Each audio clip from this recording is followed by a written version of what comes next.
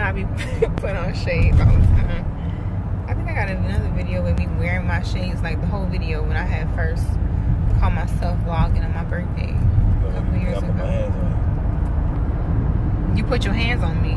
Well, people think that you always got shades on. I don't always have shades on. I do not have a black eye. I just got a little pimple mark right here.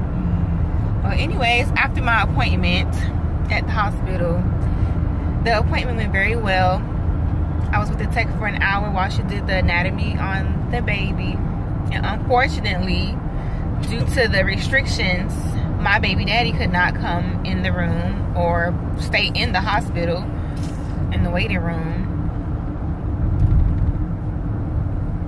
Everything looks good with the baby. The baby's healthy. And the gender. The gender is what everybody thought it should be. It's a baby girl. We're having a baby girl. Baby girl on the way. Yeah. Just like I said. And he was just so excited. As soon as we left the appointment, we went to Target and he bought baby clothes and onesies for her. Now we gotta think of a good baby name for a girl. Yeah, I need to take some ideas. I want names that start with a V and names that start with a T.